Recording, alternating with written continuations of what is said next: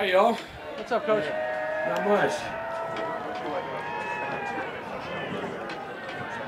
I was just telling George, that's one of the, 2 minute is typically one of the hardest things to get going for a brand new offense.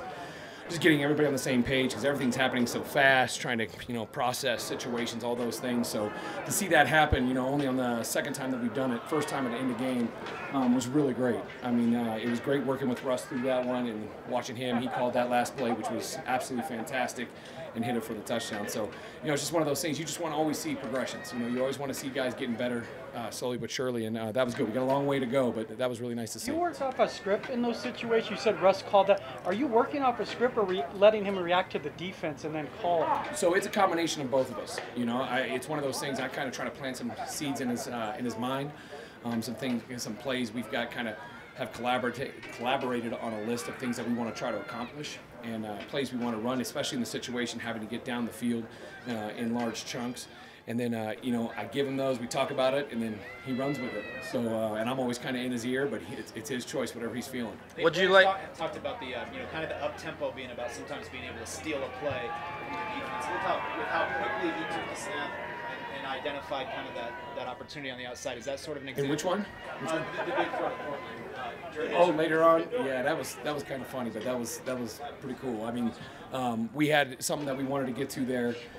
Little miscommunication, which actually turned into a different play that we didn't know was going to happen, but it, that's how sometimes great plays happen. A brand new play, but Cortland ran a beautiful route, and I loved how he flattened it, and Russ did a great job. We had great protection up front. He stepped to the left and got explosive. Coach, what do you like about your backup quarterback today with that play, Shepherd, first of all?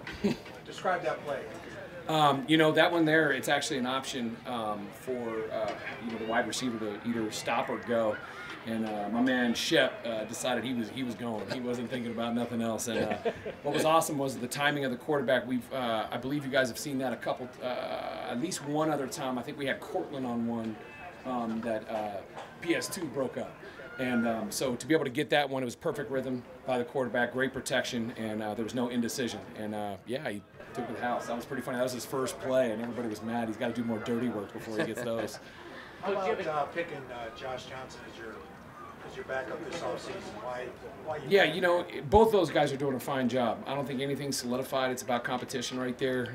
Rip has great days. Josh does great things, and Josh just by himself. He's got game experience. He's been in this league. I think he's as old as me, but he's just a great guy to have in the room either way, and that's what you're looking for that position. Somebody that can support Russ, support all of us, and not have to practice a ton because he's seen so much, so he can go in the game at any time and play. What'd you like about Max Borghi, and tell us a little bit more about Darrius Shepherd? Yeah, I mean, Max, he came in, I think it was mini camp, and he did a fine job. I think at that time, due to our numbers, we couldn't bring him on, but he was somebody we wanted to take a look at. He was a real smart guy, busted his butt, and that's what you need. And so just that mindset that he's got, now he's got to kind of pick it all up because he only had a day or two. So this is always the trick when those guys come in training camp. All these other guys have had off seasons and all that stuff. Now they got to dive in and try to learn the entire system. So I think that's something that he showed that he could slowly do. And Shep, I was with Shep at Green Bay for 2 years, and he played a lot of football for us. I mean, he's a guy that you can depend on, tough, smart guy, and we're happy that he can come in here and help us out. And you saw already he did some good stuff. Coach, do you have a timeline for Tyree Cleveland, when he's going to be back and what exactly is going on? No, I think right now we're just going to play it by ear. We're just making sure he's all safe and good, but he's got a smile on his face. And, I think for him it's just about how can you mentally get focused because we want to try to get him back, obviously, as soon as we can, but something like that, we want to kind of slow play it if we need to. It seemed like a focus.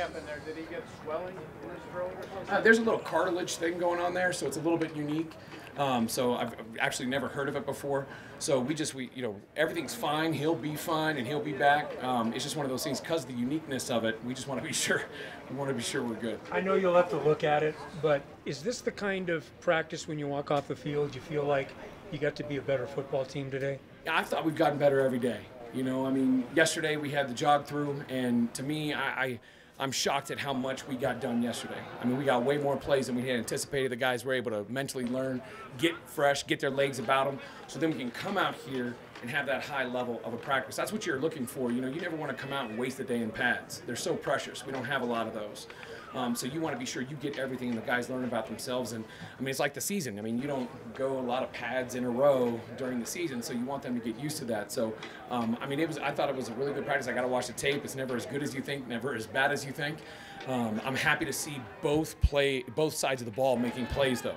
That's what you want. You want explosive plays, and you want the defense taking the ball away, which is great about my position is I get to celebrate for all of it. So I don't need to get mad.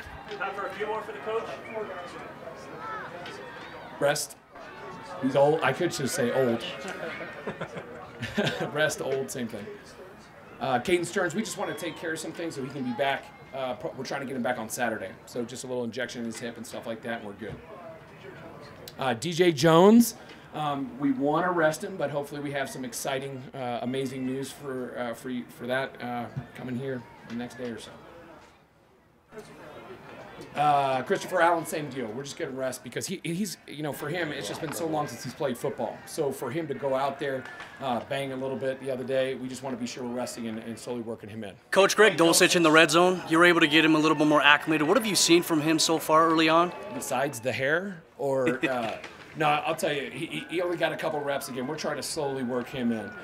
We don't want to, throw him in there and have him running down the field all over the place and blocking. But it was great. He kind of had a couple plays. I think he caught a touchdown on the right there, which was great because, I mean, the play Russell made was awesome. And I'm going to hear it from the defense because they're going to think they sacked him, but they definitely didn't. And but it was just a great feel for him. I think that's the thing with Dulcich right now is, he's understanding the playbook because he's been using so much mental time to understand it.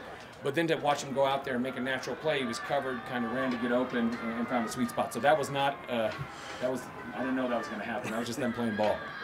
Last one, Eric.